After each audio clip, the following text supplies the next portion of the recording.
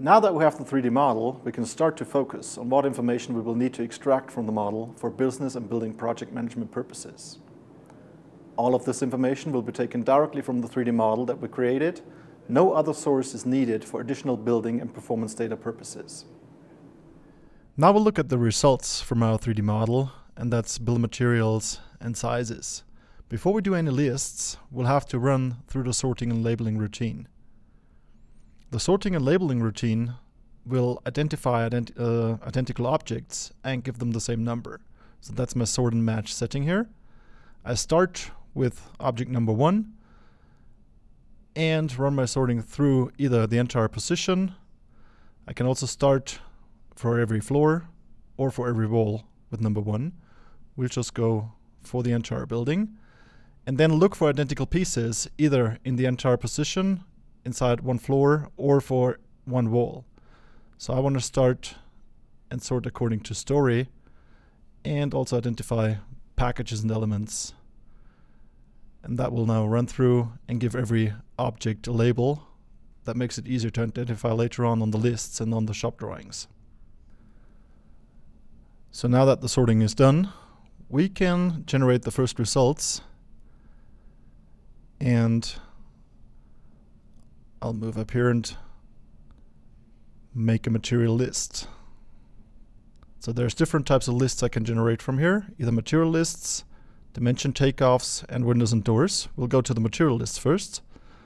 That's my bill of materials. And here I can select what I want to take in consideration, the entire building or just one story. Then I want to have a list for my timbers, for my stick frame, and for the sheet material for my plywood, insulation, and the gypsum board.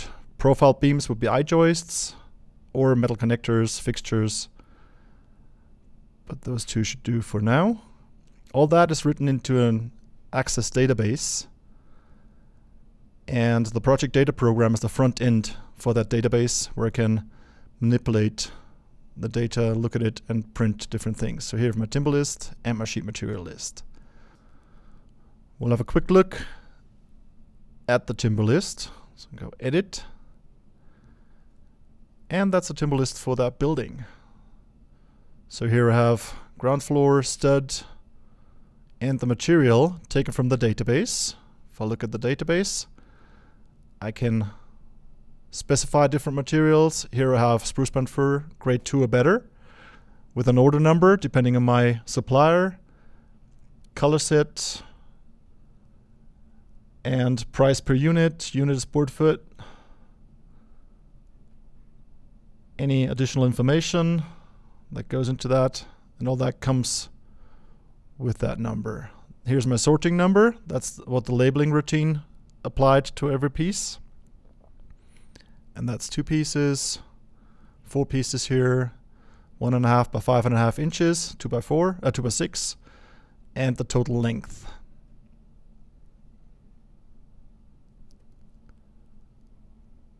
So that covers my entire building.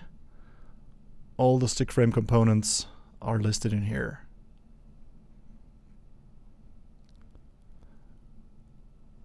From there, I can export that to Microsoft Excel, for example. And that opens directly in Excel. And I can start calculating things in Excel, doing my spreadsheets and all that. So that's a lot of information in that spreadsheet here. Okay, if I close Excel, I can go back to here. And of course I can print lists directly from the project data program. So for different purposes, I can take different templates. Just go to output, and I just want to have a regular order list on a letter format, and either Microsoft, OpenOffice, or PDF. Currency is dollars. I can insert my own address, customer address, suppliers, any additional text information,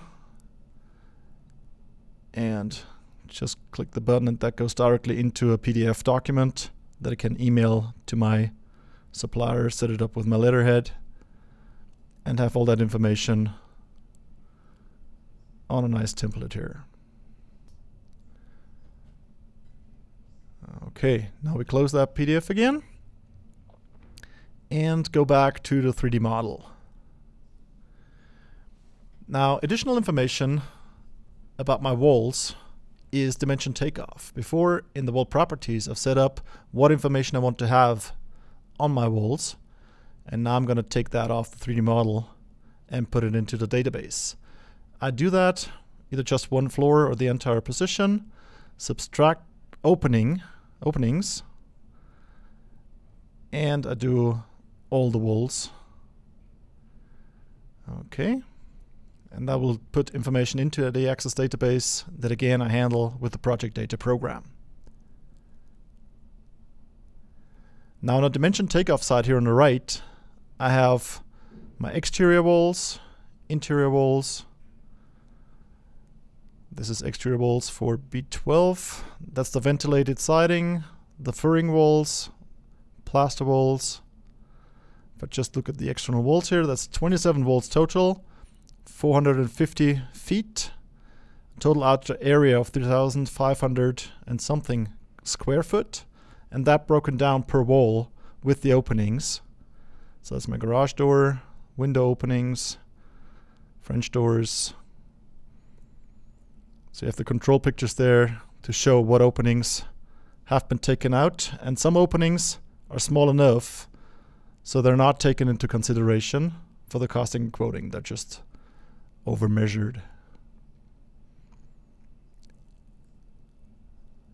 Okay. Now I can split the walls up into the individual slices. That's what my tick marks on the wall buildups did. And here I have sheathing boards on the outside with the total area. True slice area will take all the openings out, independent of size. Then I have gypsum board on the inside, plywood. The true slice area of the plywood is going to be less than on the sheathing boards because it's further inside the wall. And the gypsum board on the very inside is going to be even less because it's the inside area. Because of all the corners, this is less than the outside. So I have an exact overview on the amount of material that I'm going to need to build those walls. Expanded polystyrene and mineral wool, I have insulation takeoffs. So especially for the mineral wool, because that's in the same layer as the timbers, the stick frame is already taken out, and I have the exact square foot amount of my bats that I'm going to need. Or if I do spray-in foam or blow-in insulation, cellulose fiber, I also have the cubic foot value for that. That was the dimension takeoff. Go back to my 3D model. And we still need to do windows and doors, the schedules for that, so we can order that material. Go back to my results, lists, window and door list is what I want to have. For all walls, just for one floor, just for one wall. Okay. Again, information goes into the database. Go back to project data program. And I have the window and door list on the material side. I'm going to print that right away. This time we're not going to do a PDF. We put that right into Microsoft Word. Currency is set to US dollars. And that goes into my Word template. And I have my window schedule with the descriptions, the sizes in my Word document, and I can edit here, print, email directly to the supplier. Okay, I'll show you where that information on the windows actually came from. Just zoom in on that window here. That was the one we put in the model. Go to edit. And the information on the list you'll find on information attached to every window. So that's the kitchen window with the U value, G value, and the window number. Okay, back to the floor plan. And we're gonna do a couple of 2D drawings now. So in ground plan, I can do floor drawings, wall drawings. We'll do the floor drawings right now. I'll store and insert the 2D drawings right next to the 3D model. And here I can define the content of my floor plans. I want to have 2 floors, ground floor and 1 floor up, second floor. Over here, my unit system, I set up what units I want to use. Here define the dimensions. I dimension my outside walls. And for the openings, I give a center dimension and all that in architectural dimension style. So there's my 2D drawing. I just grab that here at the corner and put it right next to the 3D model. Drop it there, text box, and that's my second floor here at the corner, and move that up here in that area. Text box for that. Okay, this is all 2D drawings now, taken directly off the 3D model. So you can see the dimension lines, window sizes, all automatically dimensioned to my specifications.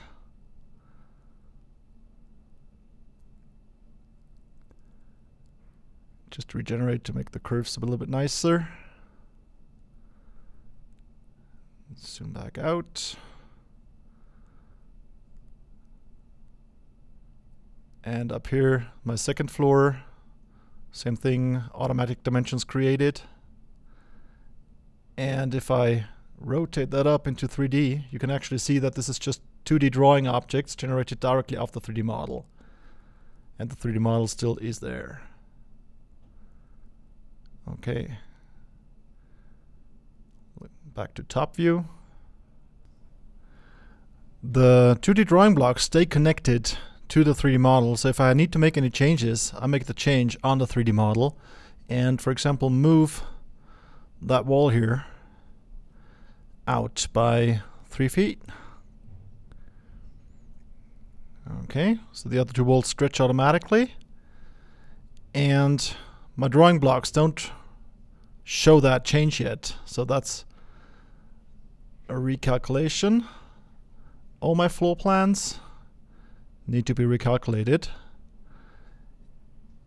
and you can see how it automatically adds the dimensions, moves the wall out to match up with the 3D drawing again. So from here we'll move to sections and elevations to show some more detail. Sections and elevations are defined here. The front, back, left and right elevations are there automatically, and I can just pick one and turn that into a hidden view. So here I have my structural components, my doors and windows in a section view up to the roof, and I'll turn that into a sectional drawing, which again I'm going to put right next to my 3D model. Define the content here, what kinds of dimensions I want to have, representation and labeling, very similar to the floor plan. Okay, that turns it into a 2D block, and I can just grab that at the corner and put it on the right side of my 3D model. Put that here, text box. Okay, now you can see the dimension lines that have been created automatically, and I have another section that I positioned down here that goes lengthwise through the building, shows all my I-joists over the garage, connections to internal walls, external walls, my big glue lamp here over the window, and that should do for my drawings. There's the great room again, garage, my office section. I can edit all that. That's all 2D AutoCAD entities, so I can move text around, change lines, change dimension style. So all that looks good to me for now. floor up here. Nothing that overwrites. Okay, that should be good to go.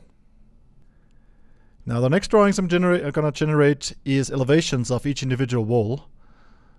Actual framing drawings for the guys inside to frame the walls up. So I do that in wall design here, where I isolate individual walls. And from there I can generate wall drawings right away. Those are not going to be next to the 3D model. Those go into a separate DWG. So I just pick a template and generate a new drawing file. That's going to be a lot of walls. That's my wall framing drawings, just simple framing. Calculate hidden lines, show a story overview so I know what wall I'm looking at. I want to have labels for my windows and doors. Objects labels, I just want to have the sorting number for the framing layer, so I can reference it back to my lists. Dimensions, and I insert a timber list right next with the drawing. And let it run, and that's gonna generate a separate DWG, which I can bring up from the project management right here. So here I have the drawings, ground floor wall, and this is my actual building model.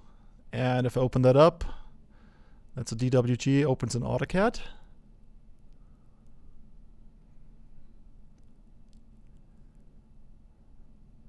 And there I have all the walls side by side, fully dimensioned.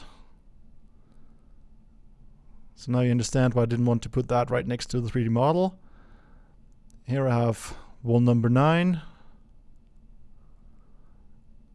That's the wall I'm looking at from the outside. So it keeps it easy overview here. I have a horizontal section through the wall, a vertical section there.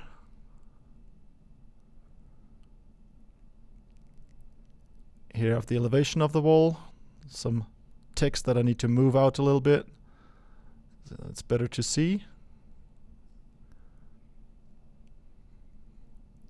That's window number 8 sitting in there. All of that is, again, regular AutoCAD 2D drawing objects that I can edit with the same AutoCAD functions. Over here is my timber list, and that's the sorting numbers and the length of the object. So number 463 is 10 feet 5 inches long, and I can find that on the drawing.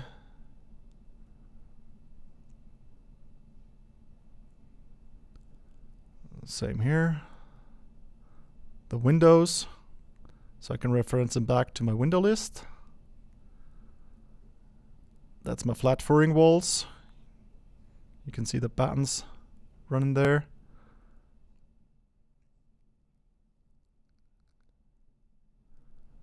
And that's my wall drawings.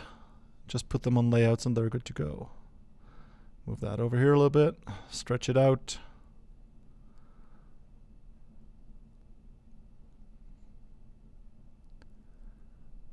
And that's a whole lot of walls, all done automatically.